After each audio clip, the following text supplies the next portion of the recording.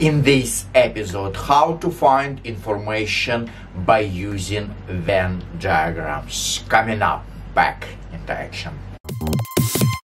Hey guys, today I will show you how to find information by using Venn diagrams.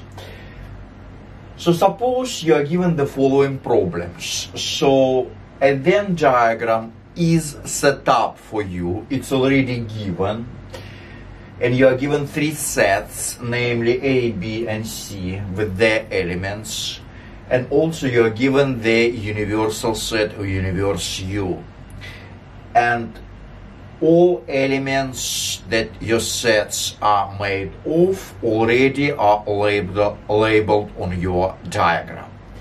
Now you have to answer the following questions. So you need to find the number of the elements in different combinations of sets, I would say. So typically in set language, in set theory, the small lowercase letter n represents the number of elements in a set. Sometimes it's called the cardinality of a set, but most of the times it's just a number of the elements in a set. Well, before we get into this, first of all, just let write these all sets explicitly in roster method in terms of the elements. So for the set A, let's start with A. We would simply have, let's just list out all elements of set A. So from the diagram, so this information needs to be pulled out directly from the Venn diagrams. You have no other way. So for set A, you would simply have 2 and 4. 2 elements. It's 2 and 4. Now for the set B, you would have 1, 2, and 3. I'm writing in kind of ascending in order, in a proper order. You could write it in any order, it doesn't matter basically at this point. And set C is composed of the following elements. So set C, we have 3 and 6. And finally the entire universe U, which is basically is a superset for all of these sets, or in other words, all of these sets, namely A, B, and C, they are just subsets of this universe, which is fixed for this problem. So for that set U, for the universe is composed of, is made of all of the elements. Let's start from 0, since 0 is in U. So 0, 1, 2, 3, 4, 5, and 6. So as I said, A, B, and C, they are again subsets of this universe U. Now when I write these sets explicitly in roster form, just by listing out the elements separated by comma, it would be easier to get to these questions. So let's jump into this. Look at the first one. We need to find the number of the elements A. So typically prime stands for the complement of a set. So A prime intersection B prime, so complement of B. And if you need help, by the way, with the intersection, union, complement of a set, the difference, so in a nutshell, on operations on sets. You could check out my playlist on sets, where I have different separate videos on intersection, union, complement, difference, and general sets, general set theory, what is a set, what is a subset, proper subset, blah blah blah. So you could just check it out later. Now, before we get into number and into intersection, let's start with the complement, because we need it. So the complement of a set A. So this is number 1. So the complement of a set A prime. So all we need to do is just look for the elements that are not in a set A. So the complement, by definition, it's a set containing all those elements that are in a set U, in a universal set, but they do not belong to set A.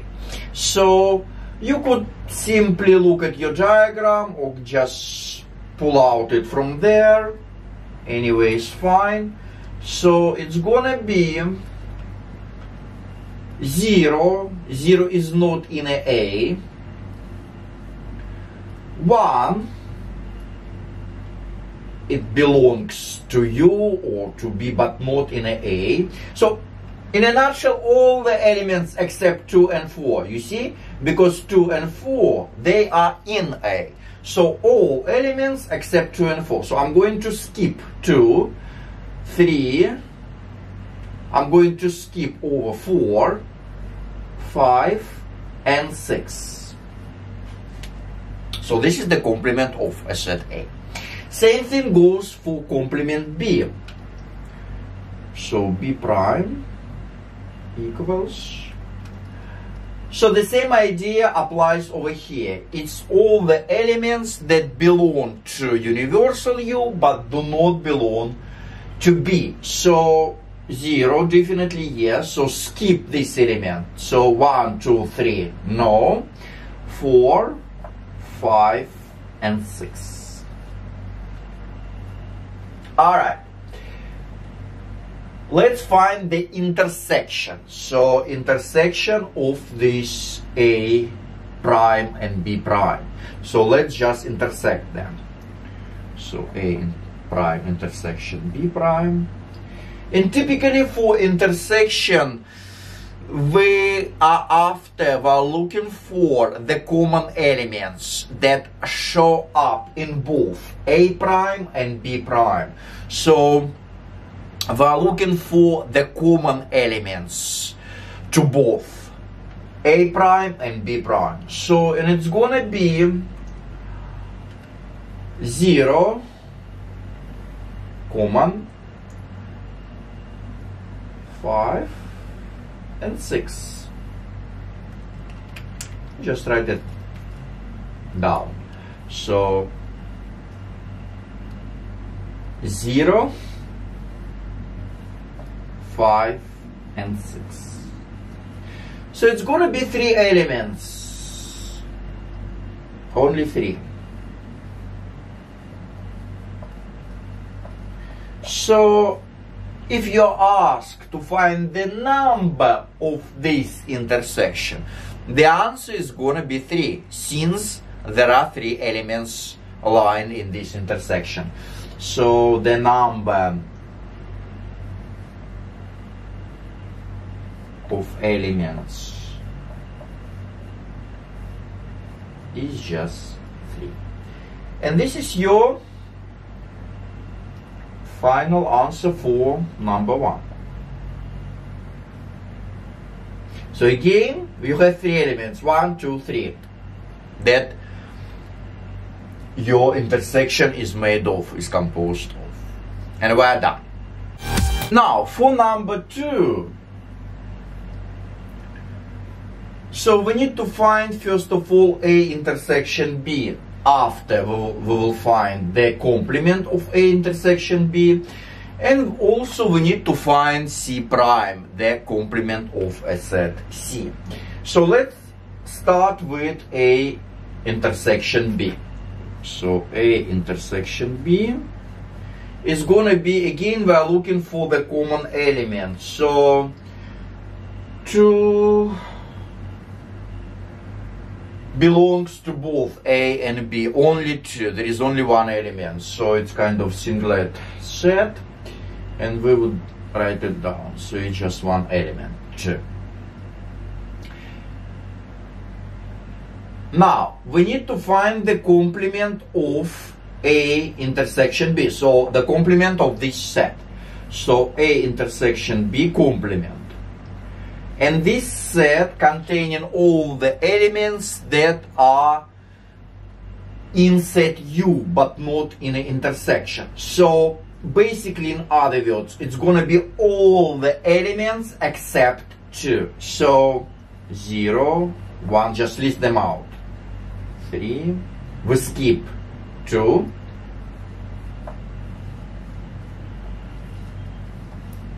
So it's gonna be just 6 elements, except these 2. So this is your complement of the intersection. Also we need C prime, the complement of the set C. So since C is made of 3 and 6, we are going to list out the element except these 3 and 6, but belonging obviously the set U. So it's gonna be 0, 1, 2, we're going to skip 3, 4, 5, and that's all, because 6 is in C. This is your complement of C, or C prime. And we need to take the intersection, so we need to intersect what we found before. So this intersection, so this and this, so we need to intersect this set and we need to intersect that set. So let's find intersection of them. So A intersection B prime intersection C prime. And again, for intersection, keep in mind that we are looking for the common elements that appear in both sets. So let's just check them. 0 definitely appears in both. 1, 4, and I believe the last one is 5. So it's basically 4 elements, right? So we could write it out, but the answer is already there, so therefore, because basically we are asked for a number of the elements, we don't need to basically write this intersection explicitly, but just let's do it for fun. So it's again 0, 1, 4, and 5. So we can conclude that the number of this set, the number of the elements,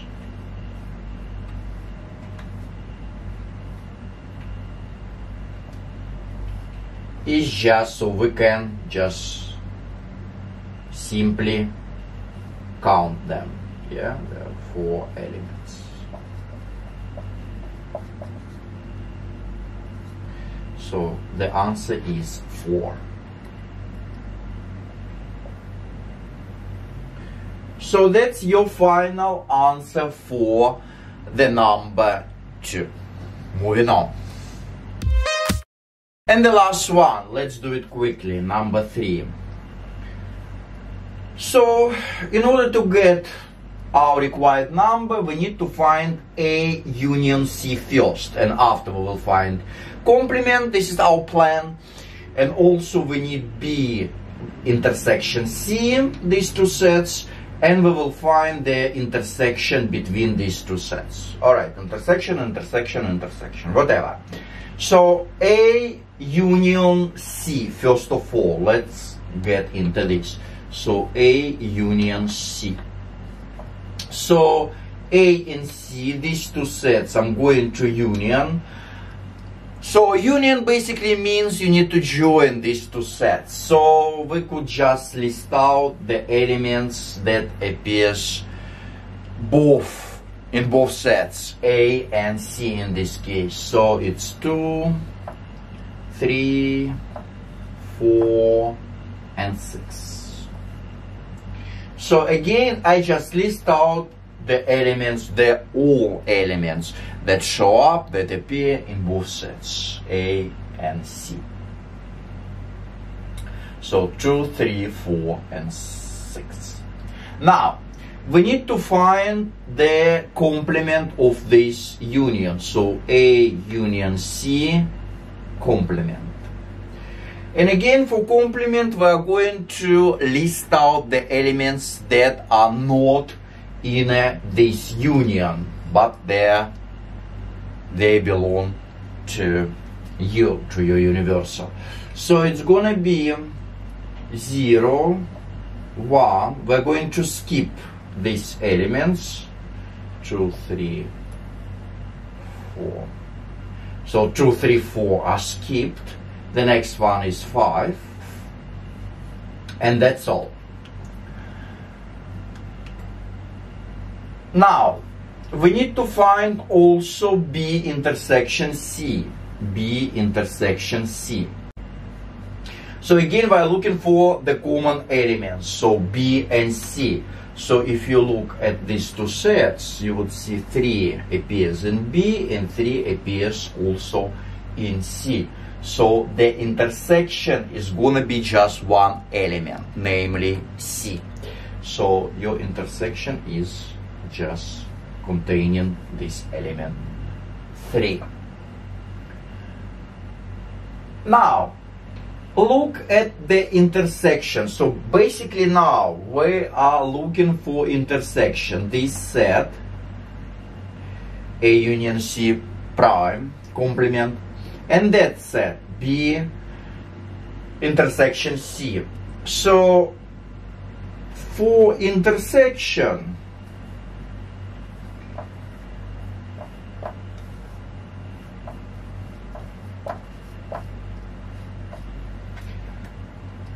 we're always looking for the common elements to both two sets. Look at this and ask yourself, what are the common elements to both these sets? And the answer is there is no common elements, since these two sets are made up of completely different, distinct elements. You have 0, 1, 5 here, and you have element 3 here. They are completely different. So what is your intersection? The intersection is just simply an empty set or a null set. And this is symbol for an empty set. An empty set in set language, in set speak, simply means that set containing no elements. So it's empty. There is no elements in it. So, and in this case, these two sets, they are called disjoint. If you come to this, disjoint sets. So again, disjoint sets when the intersection of two sets is just an empty set. And the answer for this problem is just 0, since they're empty. So the number of the elements of this intersection is just simply 0. So the number of the elements